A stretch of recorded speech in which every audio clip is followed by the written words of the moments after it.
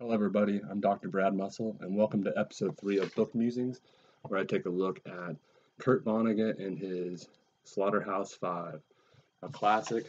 And for some reason, I had never read anything by Kurt Vonnegut up until this point, even though, as I discovered when I went out and took all my Vonnegut books out of the library, I actually have quite a few of his books, and he's been recommended to me throughout the years. So it was actually surprising then that it took me all this time to actually get around to reading one of his books. So again, we're going to turn our attention to Slaughterhouse-Five by Kurt Vonnegut. A little bit about why I came to this book, at least now. So I already referenced the fact that, I obviously have some of his books. He's been recommended to me. I've been an avid reader, as I've alluded to throughout many of these episodes. So no surprise that then I would come across Vonnegut, right? A classic, a well-known American author at this point, known for many of his works. I have them here: Breakfast of Champions, Cat's Cradle. I actually have 2 copies of Slaughterhouse-Five, evidently.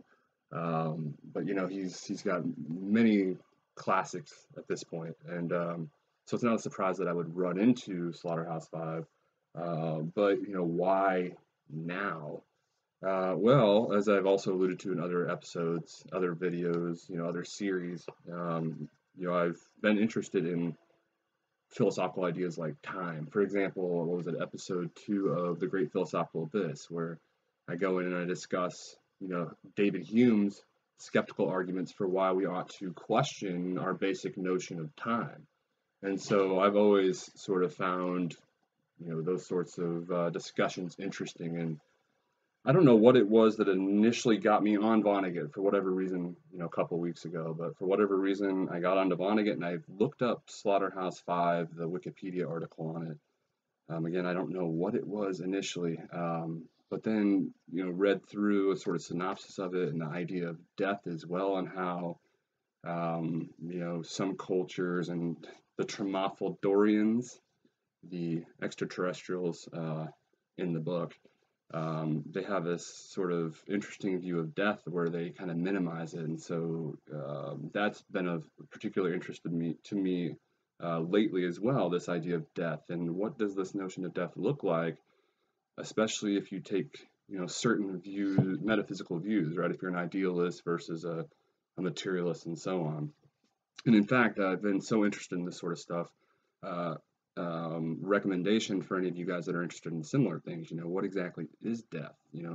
What does it look like, especially given what we are essentially? We have to flesh out who or what it is we are essentially, then to determine what it would amount to for that to end, right? If you're interested in that sort of philosophical stuff, check out Shelly Kagan, Professor Kagan from Yale University. I don't know how I got on that either. Maybe that's how somehow I got on the Vonnegut, but free lecture, the whole course. It's just called Death. He's a philosophy instructor at Yale, just called Death. And fascinating. I think I'm on lecture 19 or video 19 out of like 25. So I've been watching these videos. Fascinating lecture. Shelly Kagan is phenomenal. I guess this lecture series, so it was put out, I want to say, in 2007. So it was just made free, publicly available by Yale, and it was so popular. It was like the most, academic-wise, the most downloaded YouTube series in like Asia or like China or something like that. I don't remember the particulars, but it was extremely popular is the gist of it. Anyway, I've been interested in, I guess it's all peripheral, but interested in the same sort of stuff then that comes up, at least peripherally, or on, it's at least, I guess one of the things I'll point out is that in terms of what's going on philosophically in here, there's not a lot of depth.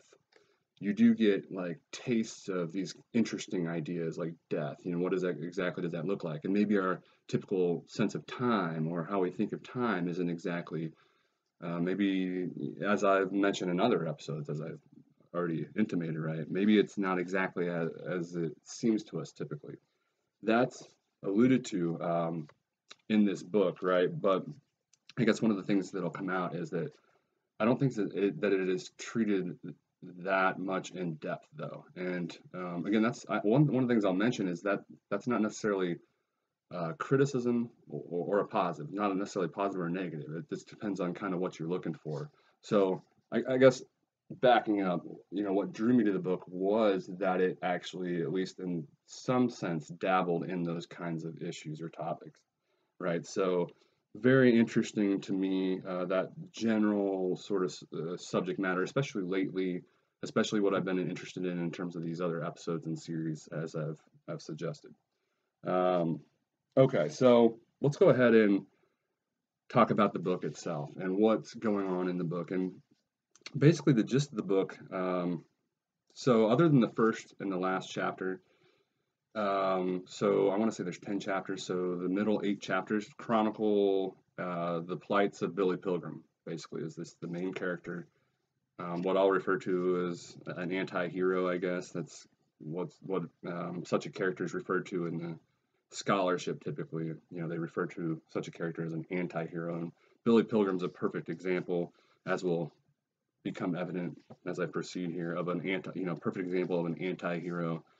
Just very extremely downtrodden, very, and I'll reference numerous quotes here to sort of solidify this, but very much a fatalist, whatever happens, it's going to happen. What can we do about it? That sort of thing. And that is kind of the overarching, I guess, theme that one takes away from this book, really, is that, and again, I'll reference numerous quotes to back that idea up, but that what's going to happen is going to happen. This idea of fatalism. So it documents Billy Pilgrim, right? This book does, for the most part, documents him and his, basically his, for the most part, crappy life. One sort of trial and tribulation after another, and then basically it's just him sort of being, oh well, like I said, he's a fatalist through and through. Lots of crap happens to him, and it, I guess for better, really, it doesn't seem to faze him. And he basically, what happens is he is in the World War II, and is eventually captured. But really, this thing that shines through all these things that happens to him is that he could care less what is going on. It seems like he could literally care less whether he died in the next moment. And again, that's a kind of a prevailing thing, that he just life is meaningless. What does any of it matter? And you really do get this kind of apathetic sort of view, this view of Billy as though he's extremely apathetic, could care less what happens. But in general, the book, again, details Billy Pilgrim and his crappy things that happen throughout his existence. Again, he's involved in World War II. He's captured. Somehow doesn't die, like, numerous times, and I'll chronicle those here in a little bit. But and then, of course, there's this whole idea of space travel, time and space travel, which is prominent throughout the book, right? Billy has this ability, or so he says, or so we're thought to believe. Who really knows? He has this alleged ability to travel through space and time. He goes to this, I should have written it down. I have their names here somewhere. Tremolfador is basically this other planet. So he's supposedly captured by these aliens from time to time, and they'll take him to this other planet. And he sort of learns about sort of their way of existence. They have these 5 senses, the 4th dimension, so on and so forth. But and I guess I was so confused by this book in some sense when I put it down at the end. I had to go and sort of do a lot of research, which I don't usually do after I read a novel. Like, what actually is going on here? And is this actually happening? Is it portrayed as if it's actually happening? Is this really happening? Is Billy really going here? Or is this is he just in an asylum, a mental institute, with all this going on in his head? To me, it's not entirely clear at all, ever. I was mentioning the research, though. It seems like everyone just takes it, most other people who read the book take it just as at face value, that he really does think and go to this other planet, Tremolfador or whatever.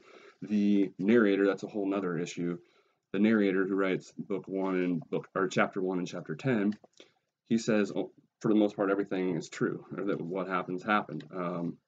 But did it? Because then you get all these weird sort of questions thrown into the mix, right? So does he really, right? A lot of this, again, is this centered around this idea that Billy is going from one point in time to the next and then back, and then also being abducted by these aliens, at various points in time. But is that really happening? And that, I guess, mirrors a larger theme that underlies this and what's reality in general. But are we supposed to take that general story, at face value, or not? I mean, because there's several things that are said throughout the novel that make me question that and question, what Vonnegut's true intentions were, or what he really had in mind in terms of what was going on with Pilgrim, right? I mean, after all, he voluntarily submits himself to a mental hospital, right? So he's got issues, he's got things going on. So maybe this is just a reflection of underlying, mental issues, right? He sees and thinks things that aren't really happening. Right? Maybe that's the case. So, for example, page 127 is where he submits himself, and then not only does he submit himself to this, this mental health hospital. There's all sorts of points throughout the novel where it seems to be suggested that he's traveling in time when he's dreaming. So is it just, is that when it's happening and it's not really happening? But anyway, going back to when he submits himself, so he admits himself to the asylum, essentially. He's describing everyone there. They had come here, or the narrator is, they had come here voluntarily. This is page 127. They had come here voluntarily, alarmed by the outside world. Billy had committed himself in the middle of his final year at the Ilium School of Optometry. Nobody else suspected that he was going crazy. Everybody else thought he looked fine and was acting fine. Now he was in the hospital. The doctors agreed. He was going crazy. So he admits himself to this insane asylum, I guess. But then, so are we supposed to take then all these appeals to traveling through time and space as if, it's really happening? Or then are we supposed to take this, this notion that he admitted himself to the mental health institution as a sign that maybe this is going on in his head? Like, what were Vonnegut's true intentions? I don't know. As I mentioned as well, though, there's all sorts of things associated with Billy and his sleep too. There's lots of suggestions that maybe this time and space travel is really going on just in his sleep. And there's also this scene where him and a lot of the other prisoners of war are sleeping in I think these box cars, and they're in tight confined spaces, and nobody wants to sleep next to Billy because he's so violent in his sleep. He lashes out and so on. So you just get this image throughout the novel that sleep is very is sort of a significant factor for Billy in some regard. And so I wonder, is that maybe is his time and space travel? Is that really just again a reflection of what's going on in his dreams? So some sort of textual evidence to, I guess, back that up, if you will. So I was describing that scene where they are all kind of packed in tight, trying to get sleep. Someone says, "You yell, you kick," and Billy says, "I do." And so they're all saying, "Yeah, nobody wants to sleep next to you." Nearly everybody seemingly had an atrocity story of something Billy Pilgrim had done to him in his sleep. Everybody told Billy Pilgrim to keep the hell away. And so those were taken from 99 and 100, pages 99 and 100. And so sort of, again, another scene that might support this idea that really all this is going on in his sleep or in his dreams. So when he's abducted by the aliens and taken to this planet Tremalfador, spoilers throughout this, by the way, he is mated with a porn actress, in a zoo, what is essentially a zoo on this other planet, where then all the Tremalfadorians watch Billy and this porn actress from Earth meet.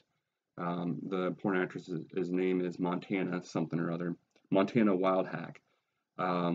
But okay, so that's sort of the general idea that's built up. But Then you have scenes like this. He wakes up. This is pages 170 to 171. He wakes up. He traveled in time from that delightful bed to bed in 1968. So now it was his bed in Ilium. So now he's back to reality or Earth, his hometown or his town of Ilium, New York, where he resides. So he's there, and when he woke up, it says, page 171, Billy sniffed. His hotbed smelled like a mushroom cellar. He had had a wet dream about Montana wild hack. So is all this going on just in his sleep, right? So he's supposedly mating with this porn actress on this Tromafador other planet, but maybe it's just again a fantasy. He's dreaming, right, when he's sleeping. Page 200, we have further evidence. So this is when he was, I believe this is right after, so he is in a plane crash and only him and one other person survives. And, he's obviously out for a long time.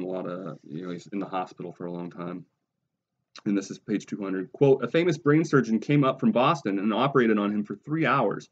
Billy was unconscious for 2 days after that, and he dreamed millions of things, some of them true. The true things were time travel. So he dreamed time travel. Of course, then it's intimated that it was true. So, what do we make of this? What is really going on? Again, one of the ultimate upshots that I took from the book is what is going on? I don't know. And maybe that's the underlying theme, that there is no ultimate meaning to anything. And he wanted to, Vonnegut that is, wanted to have that shine through in the work itself by,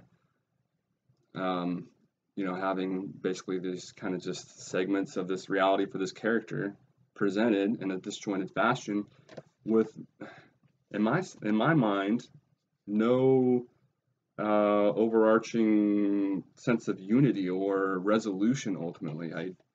But again, maybe that was the point. Life doesn't have any ultimate meaning. There's no underlying theme to take away from it. Right? That's one of the themes throughout this, and maybe that's the upshot of the novel itself. Anyway, confusion, right, is what led to that little aside there. My general confusion after reading the book, that is.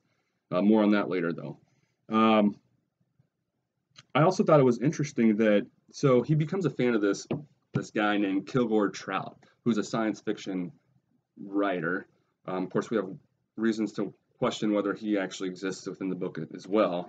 I'll get to that later. But so Kilgore Trout writes these science fiction books that mesmerize Billy, and he becomes a big fan of them. But I thought it was weird too that one of Kilgore's own books, so this science fiction dude, one of his own books basically mirrors what happens to Billy Pilgrim. And this basically is the synopsis for this book. So it says, so the name of the book by this Kilgore Trout was called The Big Board. And it says, so this is from 257, quote, it was about an earthling man and woman who were kidnapped by extraterrestrials. They were put on display in a zoo on a planet called Ziricon 212. Well, that's exactly, more or less, change the name of the planet. That's exactly what supposedly happens to Billy Pilgrim in Slaughterhouse-Five. So is that supposed to say something? Does that mean anything? Did Billy just have this play out because he read it already in a, right? Does he think he's doing this because he was sort of influenced by the science fiction book that he read? Who knows? So some prevalent themes here. I've already hinted at some of them here. What are some of the prevalent themes throughout the book? What is reality itself? What's really going on? What's really going on for Billy? After all, is he really going to this other planet called Tromafador, or are we supposed to take these textual hints that I've offered as suggesting maybe that all that's really just a reflection of his dreaming life, or some sort of mental illness that underlies his experience? Who knows? And so that is kind of an underlying theme of the book itself. What is reality ultimately?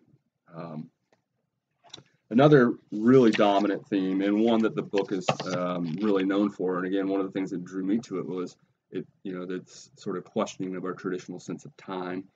Right? You get this idea that time's not linear, but rather you get a lot of sort of metaphors where time is compared to like a mountainscape, right? Where the Tromafadorians, they don't have our typical linear view of time where you have one moment that then is followed by the next, which is followed by the next, and the sense of causation and so on.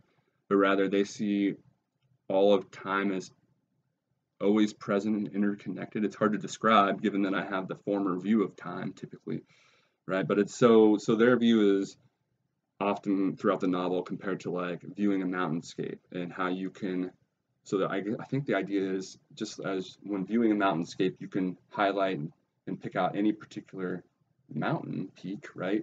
So to their view of time, you can highlight or pick out any particular moment at any particular moment, right? You can, so they're all always accessible, right? Every moment of time. So I guess even to talk about moments is kind of weird, but you get the sense that, again, time's not linear like we typically think of it, and it's somehow like a mountain range. You constantly get that kind of allegory, if you will, or metaphor. So some quotes from the book to kind of capture that idea.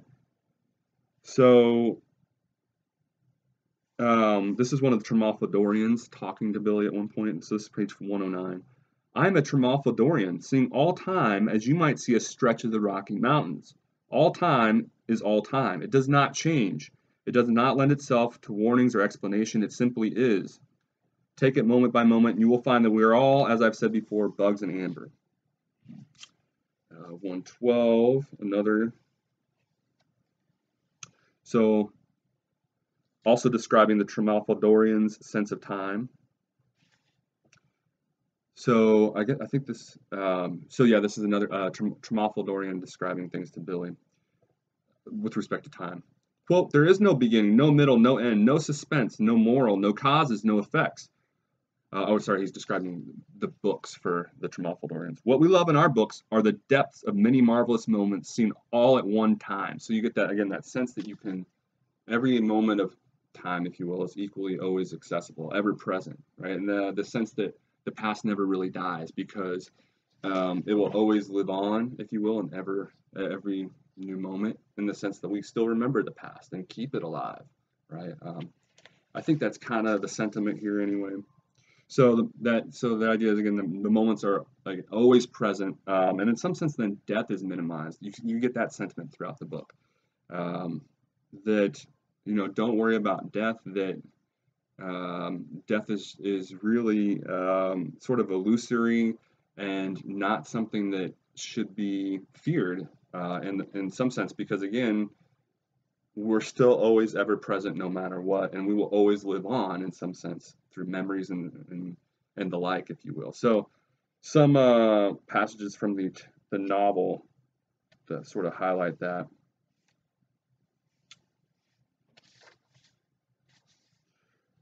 Let's see, here we go. The most important thing, this is pages 33 to 34, the most important thing I learned on Tromolfodor was that when a person dies, he only appears to die. He is still very much alive in the past. So it is very silly for people to cry at his funeral. All moments, past, present, and future, always have existed, always will exist. Okay. When a Tromolfodorian, actually I'm going to keep reading here, the Tromolfodorians can look at all the different moments just the way we can look at a stretch of the Rocky Mountains, for instance.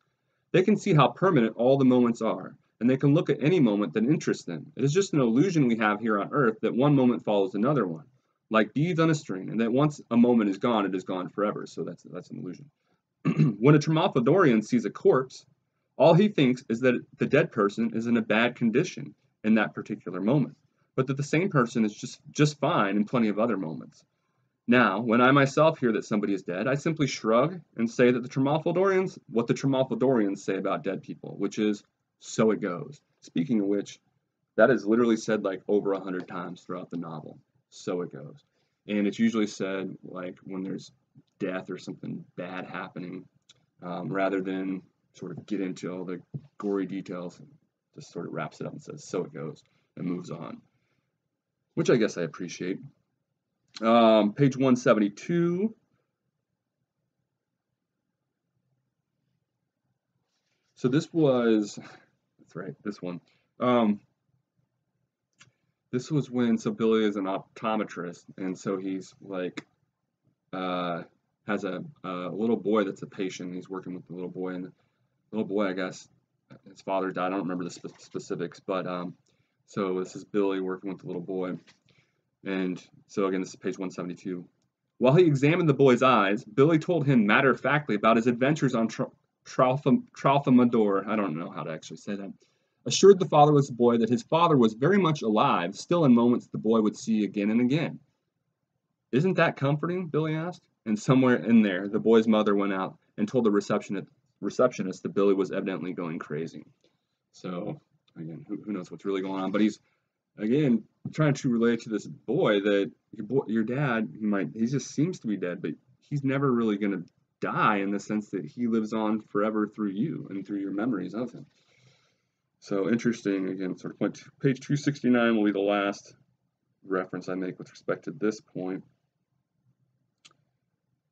So, if, again, page 269, the implication seems to be that Billy learns we're immortal. If what Billy Pilgrim learned from the Tralfamadorians is true, that we'll all live forever, no matter how dead we may sometimes seem to be, right? And so this is actually the narrator in the last chapter, chapter 10, reflecting back on things. And so he's referencing Billy Pilgrim, and, if what he learned from the Tralfamadorians is true, that we live forever. So you get the sense that death is, in general theme, right? The sense that death is illusory, that in some way we're immortal, whether that, I don't know, in what sense in particular. I try to relay that sense in which, and through our memories, right? And through other people's memories, we will live on. Okay, but one way or another, the idea is that time itself is illusory, as is the idea of our death, right? That we're in some sense immortal. That is, again, a prevalent theme throughout this. You also get another theme that, and I knew about this going into the book. One of the things that was mentioned, I think, on the Wikipedia article, for example, is that it gets into predestination or free will, right? Is everything determined, or do we have some semblance of freedom? And he definitely, right? I guess this is probably Vonnegut's view in general, but the theme seems to be that no, there is no free will. So. And actually, there's a famous discussion in here, which I saw referenced in the Wikipedia article, and then in research afterwards, you constantly see it come up when people reference that this is, gets into the idea of free will. This is one of the famous passages. So Billy's talking with the Tralfamadorians, and he said to them, this is page 109, "You sound to me as though you don't believe in free will," said Billy Pilgrim. And then it goes on to the response of the Tralfamadorian. "If I hadn't spent so much time studying earthlings," said the Tralfamadorian, "I wouldn't have any idea what was meant by free will. I've visited 31 inhabited planets in the universe, and I have studied reports on 100 more. Only on Earth is there any talk of free will." So the implication is, again, that we're the only ones who like to convince ourselves that we have any control, if you will, over what's happening, right? Any freedom. And so alternatively, the implication is, right, that everything's predetermined. Right, so there is this, I guess one of the upshots then, and you also get this with Billy and some of the other characters, is that why fret about anything then, right? Whatever happens is going to happen, so it goes, right? Move on. So I guess one of the upshots is it doesn't have to be, just as an aside, it doesn't have to be like this bleak thing, right? That we have no free will. Maybe it's just can be sort of freeing in the sense that you don't have to worry about being responsible for what's happening anymore, right? Whatever happens, well, it's going to happen anyway, so let it be, right? That can be kind of freeing, I think, and you kind of see it in some of the attitudes of the characters, right, that embrace this predeterminism or fatalism in some sense, right? They're free in some sense, that they don't seem too bogged down by the what transpires, especially the ills that they're facing. Take Billy for a perfect example there. He faces death countless times. Crap happens to him throughout, and so it goes, right? He just moves along. So it goes, I mentioned, right, many times at this point. Said, the Wikipedia article actually cites the exact number of times that it's said, and I underlined every single time that at least that it consciously registered. I underlined every time it happened. It was a lot. It's like literally over 100 times he says, so it goes. And you get this general sense of apathy, fatalism, and meaninglessness throughout the novel. I mean, throughout. So let's get a real sense of that. So fatalism here, page 77, quote, among the things Billy Pilgrim could not change were the past, the present, and the future, end quote. Page 128. Again, the sense that life is meaningless. Quote, Rosewater was twice as smart, and by the way, Rosewater is this character that Billy encounters in the hospital that introduces him to this Kilgore Trout, this science fiction author. Rosewater was twice as smart as Billy, but he and Billy were dealing with similar crises in similar ways. They had both found life meaningless, partly because of what they had seen in war. Right? So again, this sense that constant reminder that life seems meaningless. Page 130, a couple pages later. This is Billy's mom. He's sort of the narrator's reflecting on Billy's mom. She upset Billy simply by being his mother. She made him feel embarrassed and ungrateful and weak because she had gone to so much trouble to give him life and to keep that life going. And Billy didn't really like life at all. Okay, so, sense of meaninglessness, apathy, who cares what happens. 149, page 149, again, fatalism, this idea that everything that's going to happen is going to happen, right? Whatever happens was going to happen from the get-go. If you know this, said Billy, isn't there some way you can prevent it? Can't you keep the pilot from pressing the button? So the Schmalfaldorians were talking to him about how they figured out, they realized how the universe is going to end and so on. And Billy's saying, well, why can't you stop it? Can't you press this button that would stop it? He has always pressed it, and he always will. We always let him, and we always will let him. The moment is structured that way. Or sorry, can you keep him from pressing the button? And they're saying, what's going to happen is going to happen, basically. That was, again, page 149. Page 243 is another instance. Speaks to the negligibility of death and the true nature of time.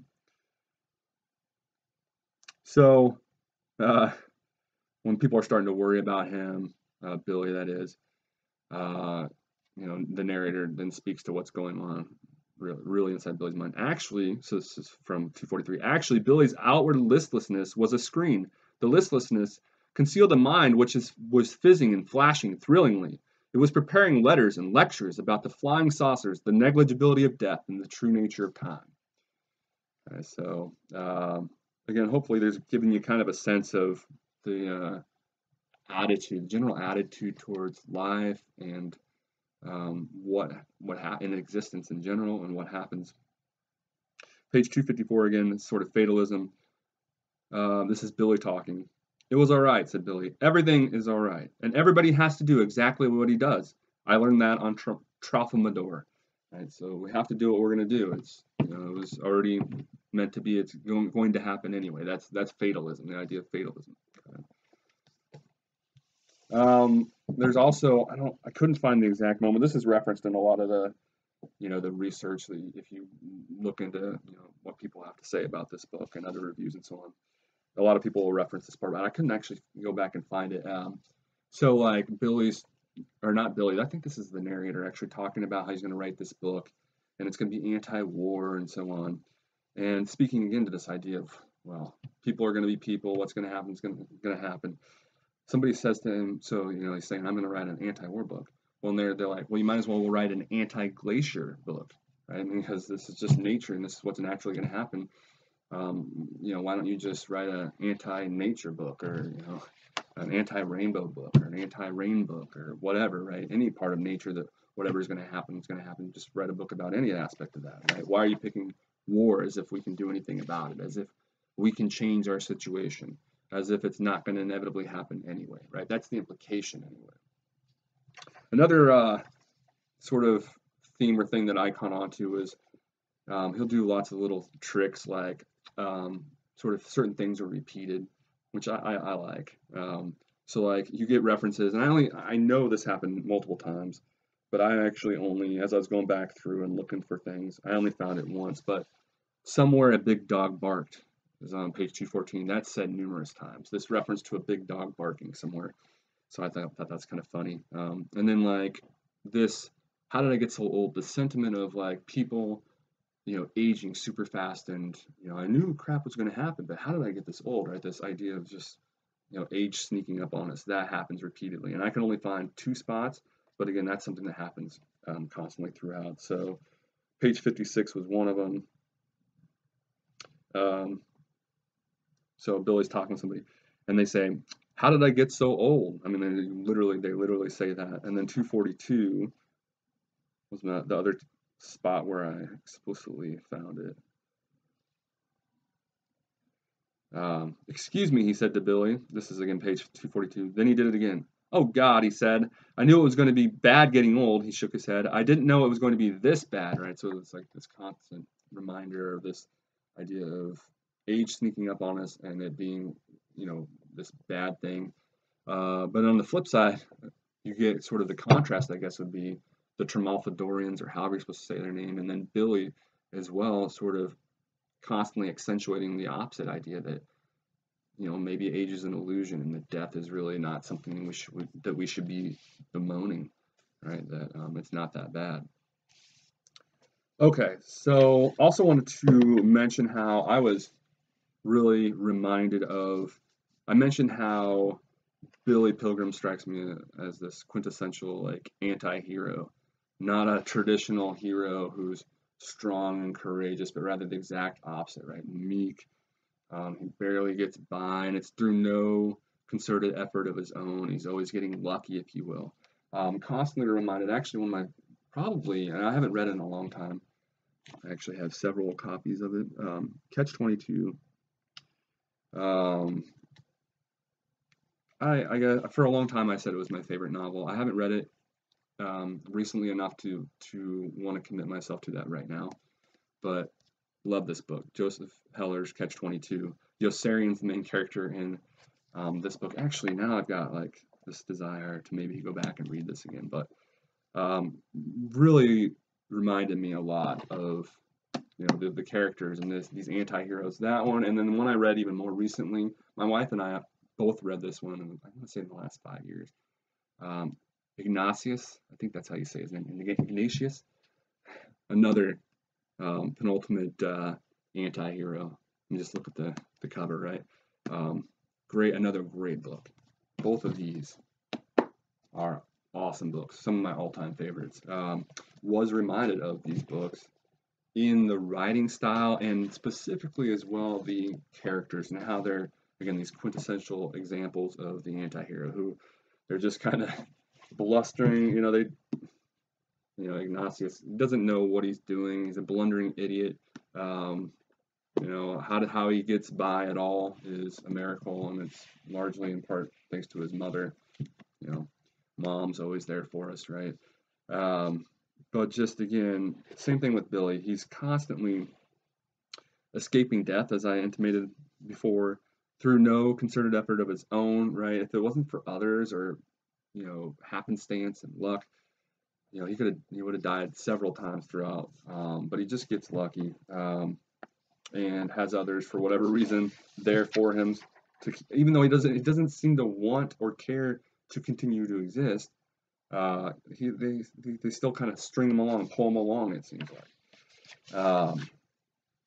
So, for example, right off the bat, now, I should have stressed this to begin with.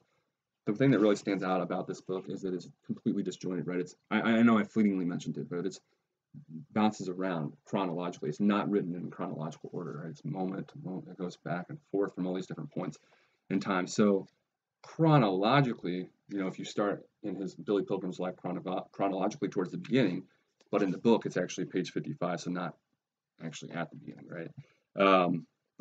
So when he's young, his dad is going to teach him to swim, and the way he's going to do it is just going to toss him in the deep end, and he's going to have to sink or swim, figure it out. Well, rather than try to swim, Billy just closes his eyes, and he has to be saved by somebody else. Doesn't even attempt to try to swim or escape. And this is when he's extremely young. So it's not, this is one of the things I was thinking about in preparing for this. It's not as if the war itself is significantly responsible for his attitude. Even as a child, he seemed to have this ho-hum, apathetic, attitude or disposition towards life. So page 55 describes that scene.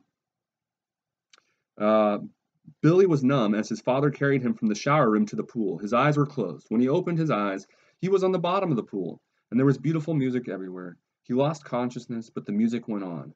He dimly sensed that somebody was rescuing him. Billy resented that. And so it's the end of that segment.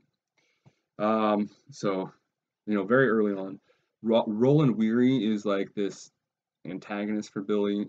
There's a segment of they're fighting alongside each other in the war, and they're trying to escape capture.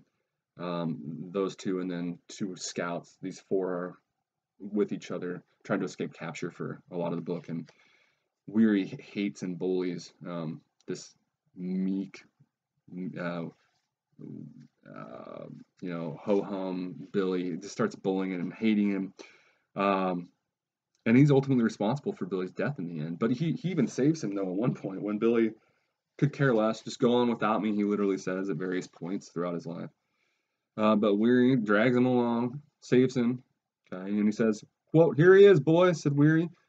"He don't want to live, but he's going to live anyway." So, if it wasn't for these other people saving him from the pool, saving him in the war, Billy would have died, again, a long time ago. They're captured by... So, right after... This is kind of funny. Right after Weary saves him, he gets so ticked at Billy that he actually is about to just lay into him, just kick him right where it counts, and probably kill Billy. But just as that's about to happen, the Germans actually capture them. So this is page 65. Weary drew back his right boot, aimed a kick at the spine, at the tube which had so many of Billy's important wires in it. Weary was going to break that tube. But then Weary saw that he had an audience. 5 German soldiers and a police dog on a leash were looking down into the bed of the creek. So once again, Billy saved, this time from his former savior, Weary, by the Germans, who then capture them. And finally, note that, Slaughterhouse-Five itself, right? He escapes the bombing of Dresden, which really in many ways the book's about, right? The atrocity of the bombing of Dresden, which I read in subsequent research that the reports that Vonnegut was working with in writing this were inaccurate in terms of the death toll and so on. Not to minimize bombing, but it was, he presumed it was much worse than it actually was for what it's worth. But Billy is then, so they're captured, and the only way he survives, he's in Dresden. The only way he survives is that he's in the deep recesses of this former Slaughterhouse-Five. It's numbered with a 5. So if it wasn't for being held captive in there, in these recesses of the slaughterhouse, he would have been killed like seemingly everyone else in the city was. So he's saved, again, by chance, because he happens to be in this slaughterhouse. But, and then, even then, so these few people are saved, these prisoners of war are saved because they're in the slaughterhouse, and they're kind of coming out, and then these fighter pilots circled around us to try to find people that were still, maybe alive. And so they start shooting, because they see Billy and these other people start shooting at him, and he still survives. So this is page 230. American fighter planes came in under the smoke to see if anything was moving. They saw Billy and the rest moving down there. The planes sprayed them with machine gun bullets, but the bullets missed. Then they saw some other people moving down by the riverside, and they shot at them. They hit some of them. So it goes. So somehow he even survives that. So interesting book. I mean, so what are my thoughts, in general? Interesting book, no doubt about it. Again, I was reminded, this should be somewhat telling, that this book I did find appealing in some regards. It should be telling that I was reminded of some of my favorite novels of all time. So I think that is a plus, obviously, for Vonnegut in this book in some respect. I liked that obviously I'm a philosopher. I mentioned that in episode 0, what's going to appeal to me, the philosophical nature of a lot of this stuff, right? Even in novels. And that's what drew me to it, right? Was this, these unique perspectives of death and time that are offered in this book. However, one thing I suggested this earlier, one thing I would say is that you don't get the depth, right, in this novel, right? You don't get, in terms of its treatment of these, unique views of time and death and so on. So compare it with, I have Hermann Hesse's, I don't know how to say his name technically, but so, so in my mind, when I was thinking about this point, I was, Aldous Huxley is another one. I should have grabbed some of his books. So you read like Huxley and Hesse, at least I haven't read them, recently, but this is, again, what I recall. Not only do they sort of touch on some of the topics and these unique, interesting views, but then they go into them in much more substantively, right? Into like defending certain, views or positions, right? Or at least exploring them with more depth. Whereas this just treats it, I think superficial is too like a derogatory term, but kind of in a more superficial manner, or just it alludes to these topics, but then it doesn't dive deep into them or explore them with any depth. And so I say that, but I do want to mention, I don't think that's, and I think I alluded to this earlier, I don't think that's necessarily a bad thing. It just depends on what you're looking for. After all, I don't want to read something that's super heavy in philosophy all the time. That's why I go to novels sometimes, right?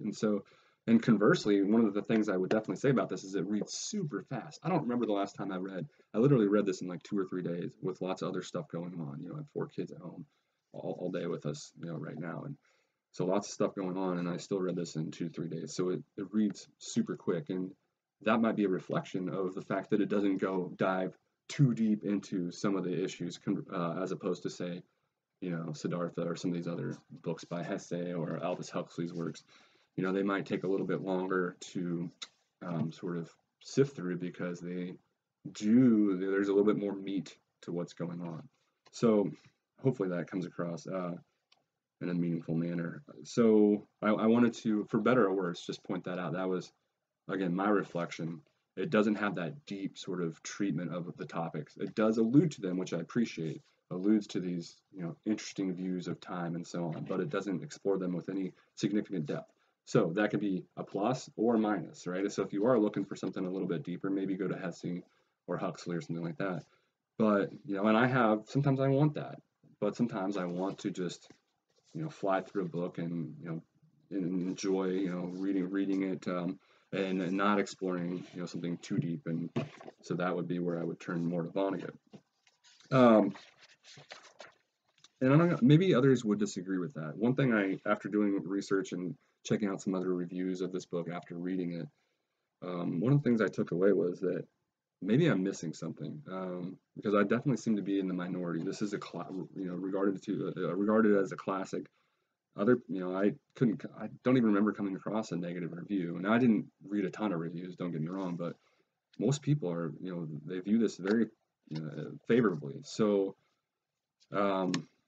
so maybe some people would argue, for example, with this idea that it offers a shallower treatment of some of the philosophical topics it brings up. Just like maybe some people will say that they don't have as big of a problem with this lack of a resolution or sense of unifying theme going on. But that's one of the things I'll mention and reiterate here in a moment that bothered me about it.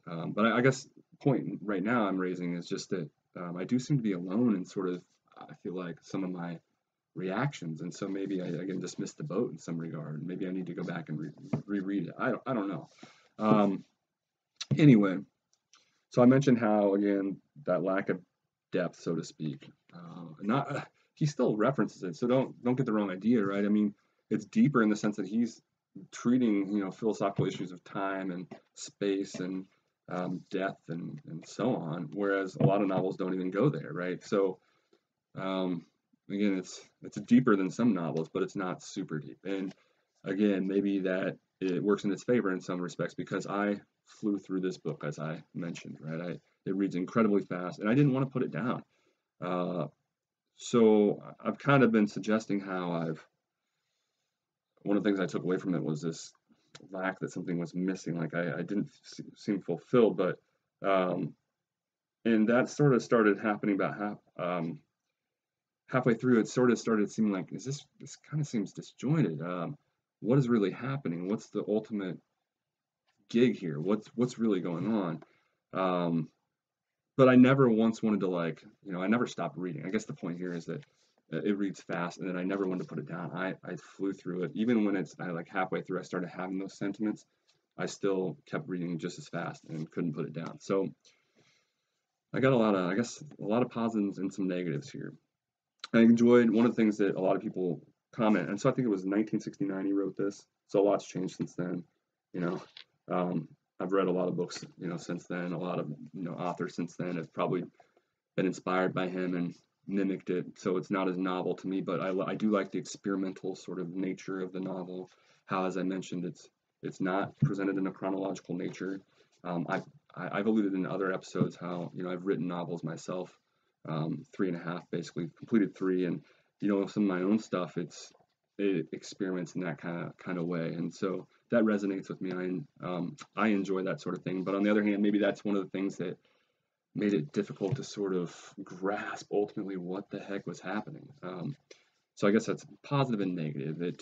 I love, you know, novel things and exploring new ways of doing things.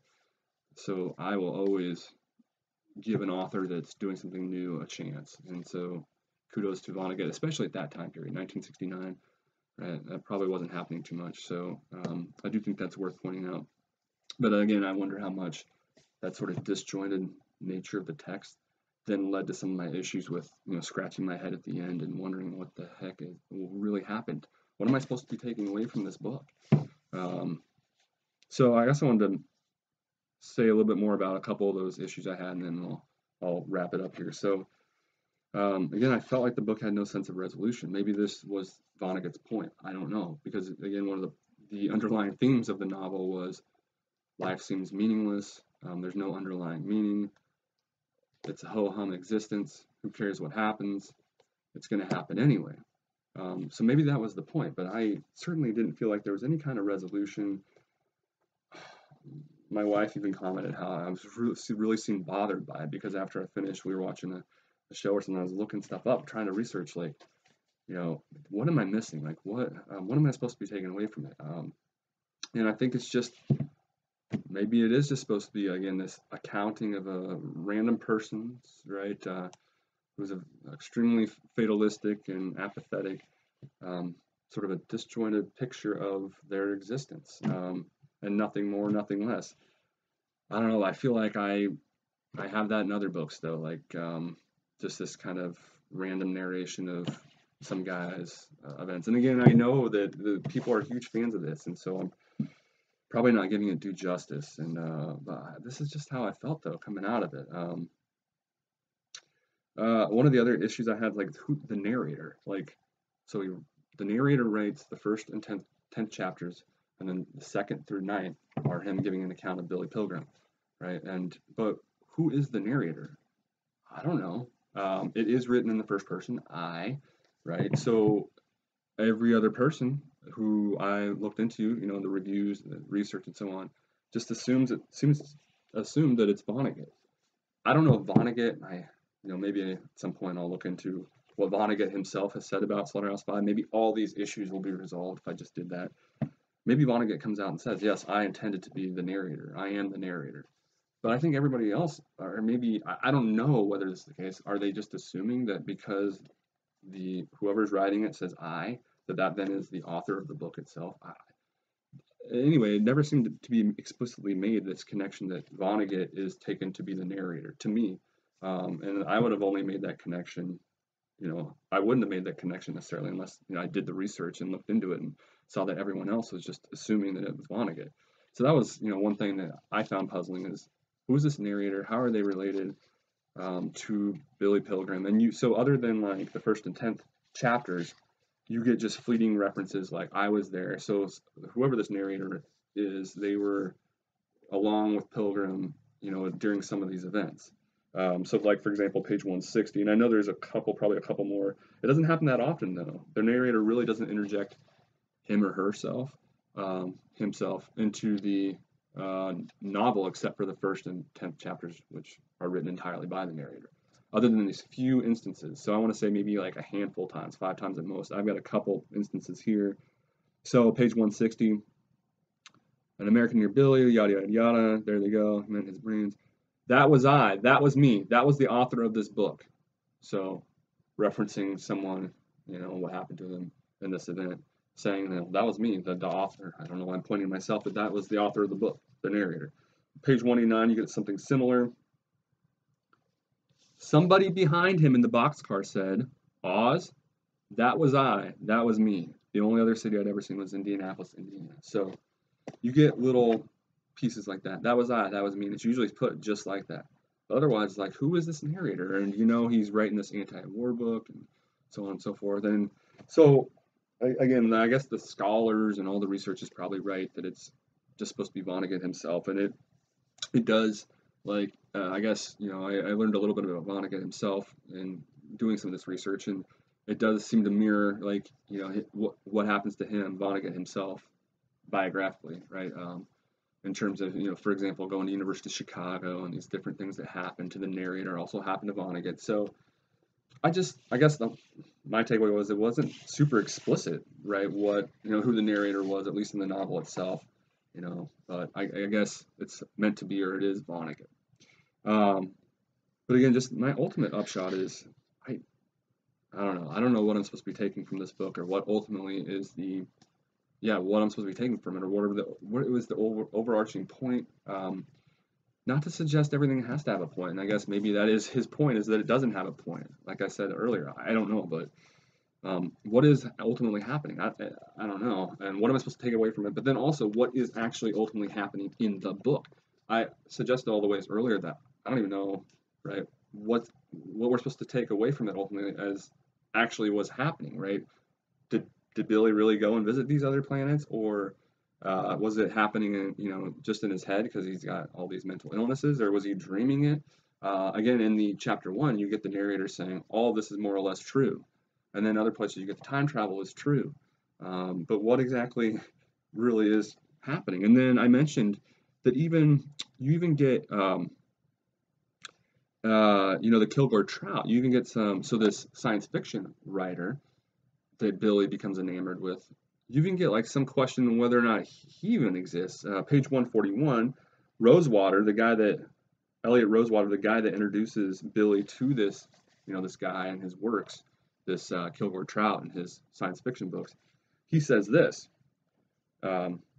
Actually, he's talking to Valencia, who's Billy's wife. Where does he live? Valencia asked. This is page 141.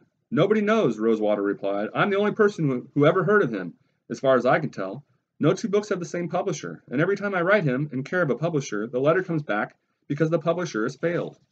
So, does this science fiction writer really exist? I mean, so even that's drawn into question. Like, I don't even know. Not only can I not discern ultimately what I'm supposed to be taking away from the book, but like what actually even happened in the book. What am I supposed to assume even happened in the book? I still don't even know that. So I don't know. Again, pluses and minuses here for sure. I guess the last thing I would mention is I was reminded of Alice in Wonderland very early on, in part because of my bewilderment of what was happening, and it just seemed kind of ridiculous, some of the things that were going on. So page 26, the time would not pass. Somebody was playing with the clocks. There was nothing I could do about it. As an earthling, I had to believe whatever clocks said, and calendars, and so on and so forth. And there's all these things that are said. I mean, that doesn't give you a good sense of why I would say this. But I write, what is going on? It reminds me, and I say in my notes then, this reminds me of Alice in Wonderland. Is this Alice in Wonderland Part 2? And what's funny then is later on then, so I write this at that point, you actually get page 50. He references, Weary looked like Tweedledum or Tweedledee, who of course are the twins in Alice in Wonderland. And then page 93, remember some potion that Alice drinks in the bottle that said, drink me?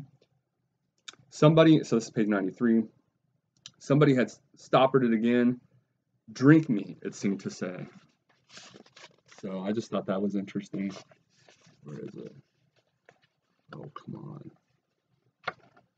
Right there. Good grief. Drink me, right? So I thought it was interesting that very early on I had this sort of thought, and then you actually get what seemed to be references to then Alice in Wonderland, for what it's worth. Okay, so I guess final thoughts and like what would I give it for the grade then for a book musings grade? So it's definitely, I guess I already did my final thoughts. It's sort of quick summary. It's an engaging and fast read, which as I mentioned. So there's lots of definitely good positives here. Loved his style. Mentioned how it reminded me of some of my favorite books of all time, my favorite novels. So obviously that's a great thing if you are being reminded of your favorite novels. Lots of potential, but then those head scratchers, just a general sense of like, I don't know, dissatisfaction's too strong, but like I felt like I wanted more in the end, like at least some greater sense of some semblance of resolution, some sense of satisfaction. I don't know. Again, maybe that was what he was going after. I don't know. But I will say that I love the style, extremely accessible, flew through the book again.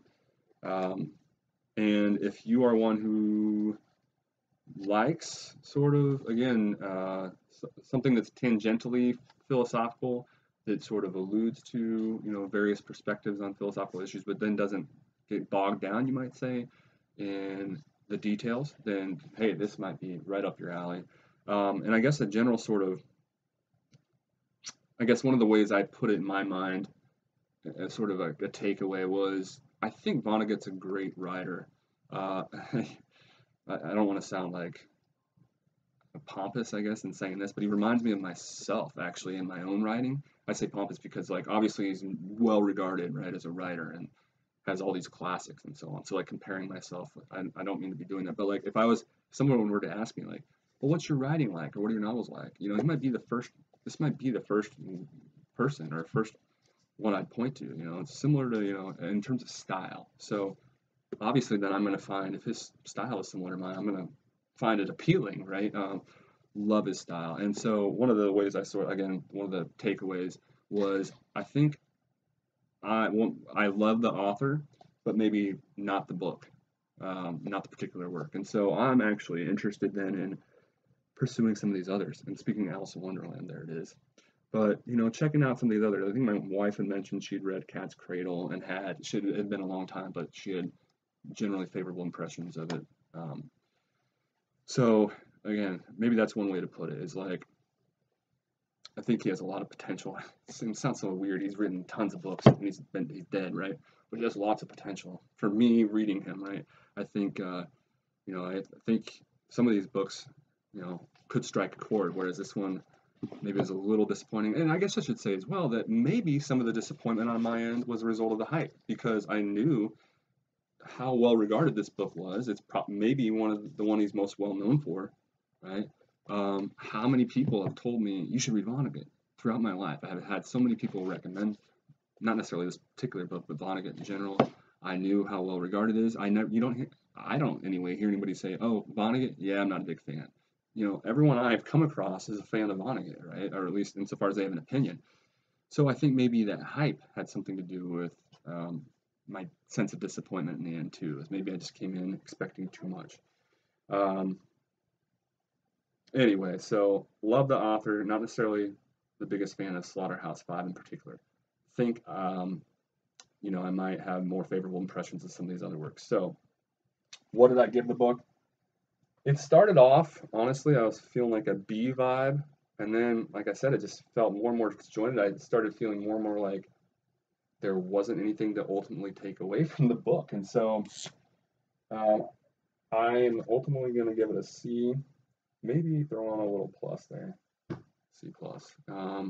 But again, some really great things about the book, but ultimately I can't set aside the sense of something was missing, that I wanted more from the book ultimately. So that's that. A C for Kurt Vonnegut and his Slaughterhouse-Five. Before I leave, I wanted to briefly let you know what might be on tap next. So a lot of these I've already referenced in previous, the previous episode and even the one before that, right? So I'm not going to say much about these in particular. I will say that this one, one thing that stood out to me is he was like, I think involved in like an advertising firm, and making lots of money and so on, and like he quit his career and spent years just devoting himself entirely to writing this book, um, which, and glancing through and reading little portions of it seems really interesting. So I think this is definitely near the top of the list. Still working on Jack Ellul's The Technological Society. One other one, actually, this is a newer one that I'm throwing in the mix. So episode 1, I talked about Harry Brown and how I found freedom in an unfree world, and I referenced how similar that was to Ayn Rand to me. And my sister, who watched that episode, immediately referenced this particular book by Rand, We the Living, and said how influential, or at least meaningful, it was for her, and how good of a job as she thought it did to sort of capture what Rand's up to in less than 1,000 pages.